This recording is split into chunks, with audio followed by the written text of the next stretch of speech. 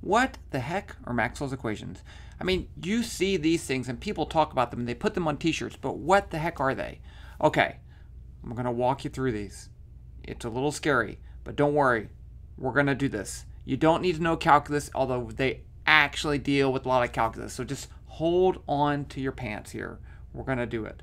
Okay, so here you see the 4 Maxwell equations. You might see them on a t-shirt. You might see them on the internet. They're used in jokes. So you really have to know at least a basic idea about what these are. Don't worry. I'm going to go through each one, and let's get started. Number 1, Gauss's law. Okay, so there are 2 forms for every single one of these equations. There's the integral form and the differential form. So on the left here, I have the integral form, and on the right, the differential form. And it doesn't really matter, okay? I like the integral form because it deals with things that you can kind of see a little bit better, but they deal with finite forms.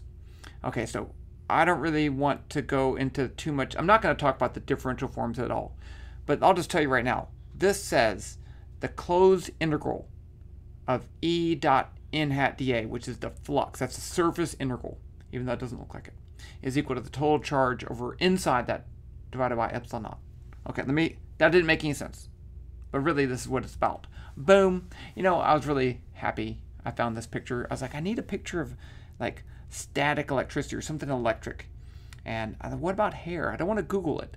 And so I tried to find a picture. I knew I took a picture of my kids with their hair sticking straight up. This is my youngest kid. He went down the slide and boom, look at that.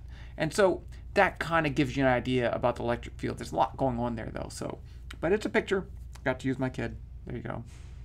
So what Gauss's law really says is that electric charges make electric fields. And I'm actually going to call these a Coulomb field. So if I have a positive charge, then this makes a Coulomb field that points radially away from the positive charge in all directions, and it decreases with distance from the charge. If I have a negative charge, then these electric fields point towards the negative charge. And as we all know, positive charges are red and negative charges are blue, and I'm just kidding. Okay, that's just my little joke. Okay, so that's how do we use Gauss's law. So suppose I take this charge, and now it's black. Because I took this picture from a book, and I draw an imaginary sphere around that charge.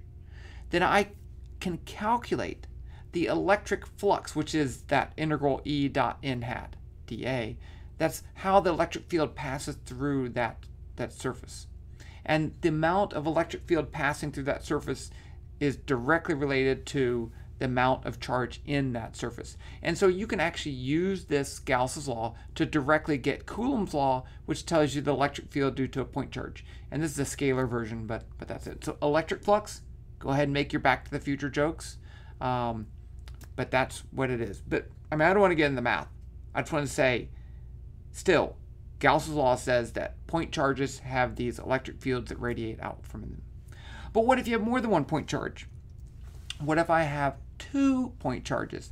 If we have 2 point charges that have the same but opposite values, so plus a proton and an electron, okay, one's plus E and one's minus E, then we call that a dipole. If I put those 2 near each other, it makes a pattern of field that looks like this. I actually calculated this in Python and displayed it, but this is the electric field as you move around a circle. You can see on the left of the 2 charges is pointing towards the negative charge, and to the right it's pointing away, but it changes directions all over there. If I was able to plot the electric field in a lot of different places, it would look like this for a dipole. And you see this pattern in space. And now imagine I draw a sphere around these 2 charges. Well, the total charge inside of that sphere is 0. So that means that the flux has to be 0. And indeed it is. Look at the electric field on the right side of that circle. They're pointing out of the circle. So that would be positive flux. On the other side, we have the exact opposite. So it's negative flux. So as you go all the way around that circle, you get 0 flux. No flux. I don't give a flux. And no charge inside. And that is exactly what Gauss's law says. Okay. And you may think, why? Who cares? You'll see. Okay, the next law is Gauss's law for magnetism. If you notice, it looks just like electric flux for Gauss's law. Gauss's law for electric fields, except it has a B instead of an E. So we use the symbol B to represent magnetic field. I have no idea why. There's probably a reason. So, but this says the only difference is on the right side, there's no charge. So it says the magnetic flux is 0. Okay, what does that really mean? Here is a magnet. Actually, this is two magnets stuck together, and I dumped iron filings around them, and you can see the shape that they make, and we have this magnetic field pattern.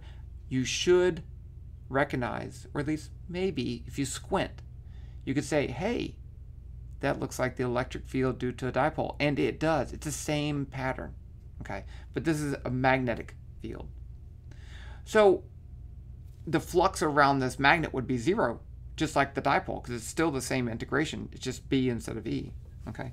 Well, that's fine. I can make it non-zero by breaking this in half. So I took those two magnets and pulled them apart. So it's like breaking a magnet in half, and boom, you still get a dipole, okay? So no matter what, if you broke this magnet in half, which I didn't want to do, you'd still get a dipole field around it. It'd be a different field, but still dipole field. That means that if you surround the magnet, you get a 0 flux. Here's another picture. Here's a magnet and the dipole field around it, and the flux in the circle is 0. So what this says is that you can't break a magnet apart into a positive magnetic charge and a negative magnetic charge. That's what you would need to get a non-zero magnetic flux.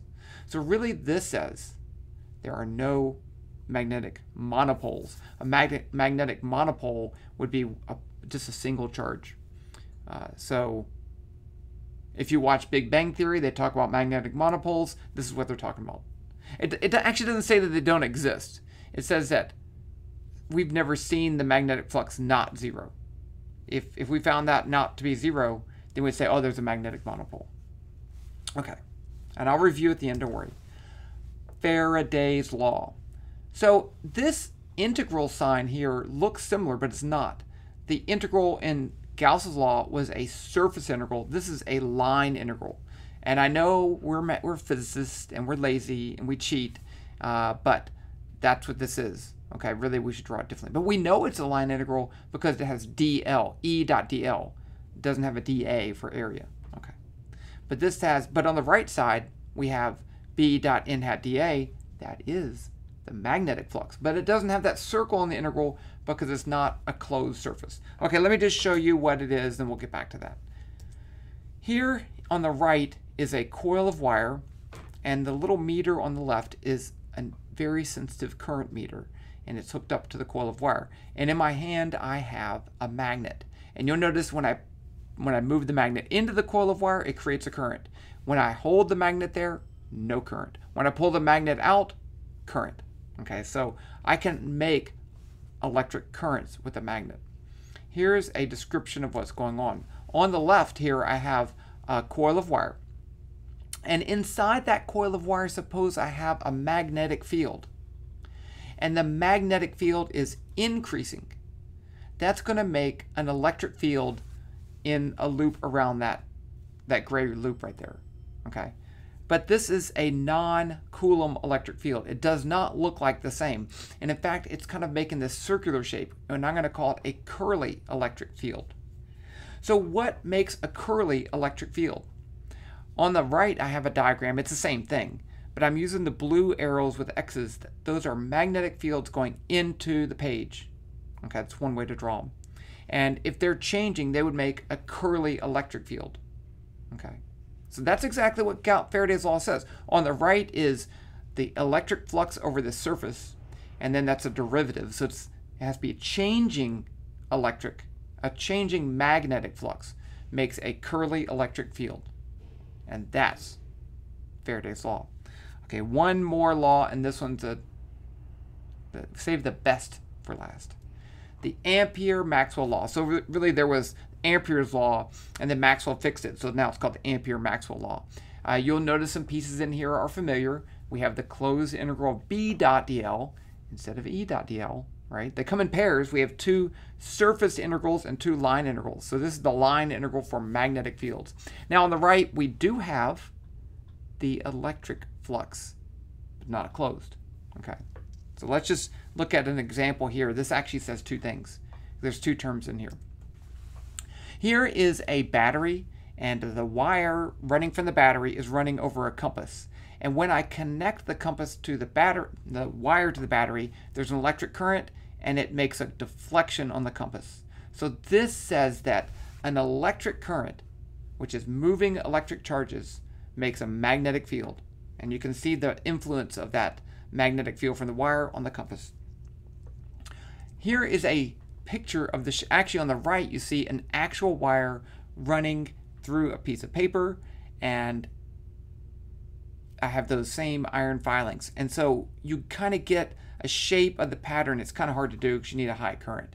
But you get a curly magnetic field. So electric current makes a curly magnetic field. On the left, I have a calculation I did in Python. And so that little yellow piece is a current segment, and it makes these blue arrows, which are the magnetic field, a curly magnetic field. Same shape as the curly electric field in Faraday's law. So you can make a curly electric field with moving charges.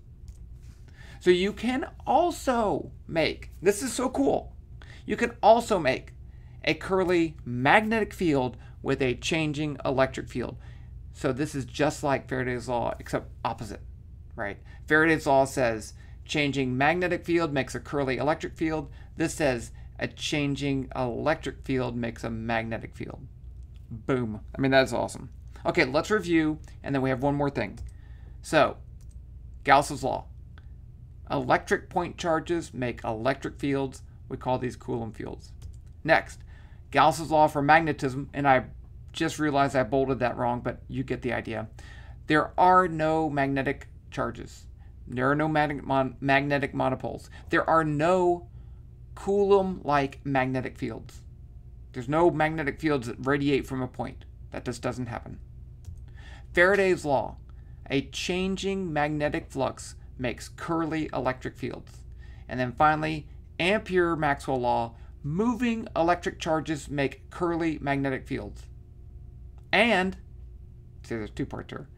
Changing electric fields make curly magnetic fields. So there's some symmetry here, but like Gauss's law for magnetism, there's none. And then, but there's moving charges can make a curly magnetic field, and changing electric fields can make a magnetic field. Okay, so this is important for an electromagnetic wave. So imagine there was a region of space where I had an electric field perpendicular to a magnetic field. And that's what you see in this top picture up here. And now imagine that this region of space was moving to the right. There's nothing there but the electric and magnetic field.